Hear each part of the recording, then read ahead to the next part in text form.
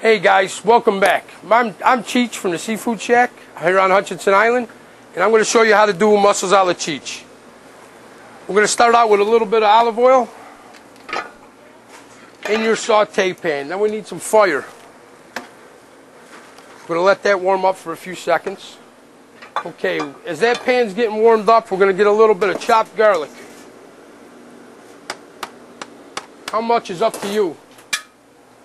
Lots of garlic is good. Keep you healthy. We got crushed red pepper here. Again, it's what you like. No rules in cooking.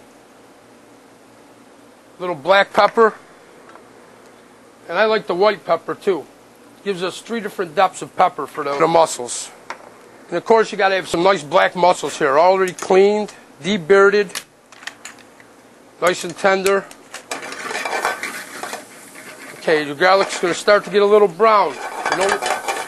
Brown is good, no darker. Throw your mussels in there.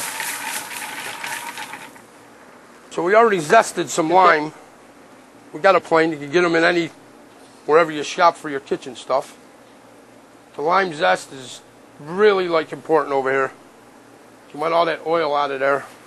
Lime juice, fresh squeezed of course. Now you got to get this nice and hot, because then comes the fun part. Tequila, mas tequila. This is what's going to make it fun, guys.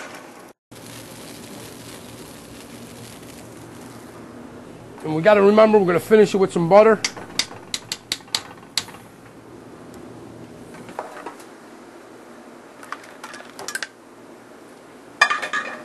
There you go, guys. Mussels a la Cheech, only at the Seafood Shack.